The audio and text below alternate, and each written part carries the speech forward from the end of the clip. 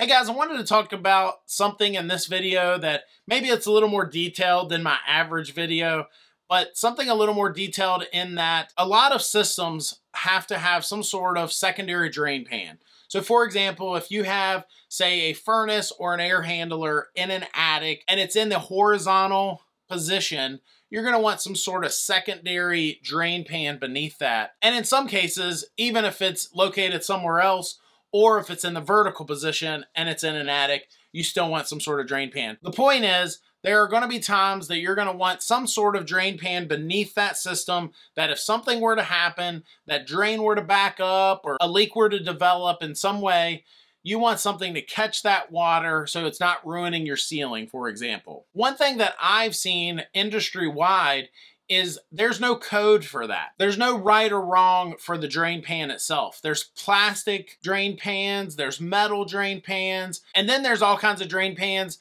that are super fancy and expensive. And I think you as the homeowner, why would you even care? What's the big deal, Josh? Well, I think that as long as you understand what you have. So for example, if you have a super thin, cheap plastic drain pans, a lot of companies won't even put them in, including Griffin, my company. We won't even put them in. They get brittle after, even if they're nice and flimsy when you first put them in, all it'll take is, 2 years later, you have some guy go up there to service the equipment. He steps on the edge of it on accident. Whatever the case is, they're so brittle, they've been sitting in a hot attic and they just break into a million pieces. So, they're plastic, they won't leak, but at the same time, they're very brittle and very fragile. And then the flip side of that, a lot of companies, including ours, will usually use metal drain pans. But if you have a metal drain pan, you as the homeowner, I think you should know that they do rust. They're usually made out of galvanized steel and they're going to rust eventually. And I would say in most cases, as long as you're having your system maintained like you should and it's not getting a lot of water dripping into that drain pan, allowing it to rust, then you probably won't ever notice. You probably will never know. It'll last the lifetime of the system and you'll be fine. But it's those homeowners that, maybe they don't stay on top of things quite as well. Some water has gotten in there. It starts to rust, and then eventually, we see houses all the time where that rust has actually gone through. It's compromised that drain pan to where it'll start to leak. So what do you do if you're the homeowner? I think ultimately, you just need to know what you have. And I think if you're a homeowner that can get to wherever this system is located physically, from time to time, just visually check it. Make sure it's not rusted.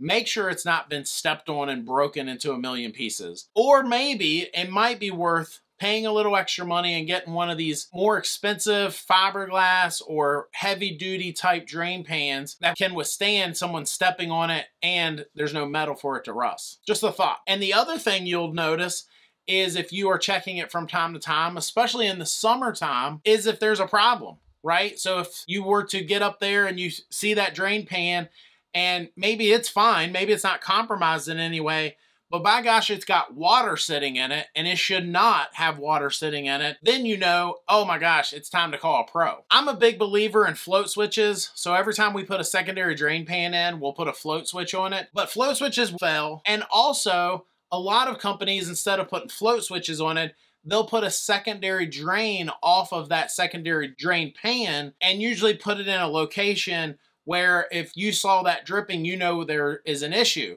The problem is a lot of homeowners don't know that that's what that is. So they'll call us and they'll say, well, I think something's wrong with my AC because I don't see water coming from that pipe sticking out of the soffit right above my kitchen window anymore.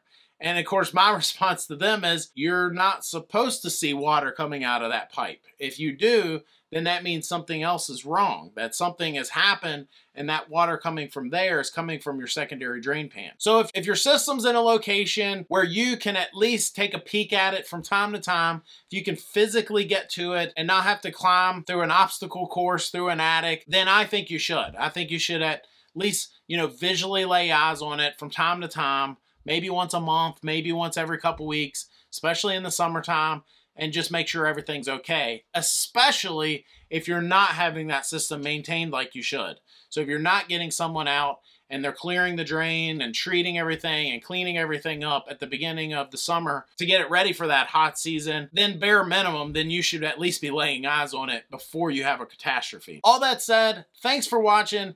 Hit that subscribe button. We'll see you next time.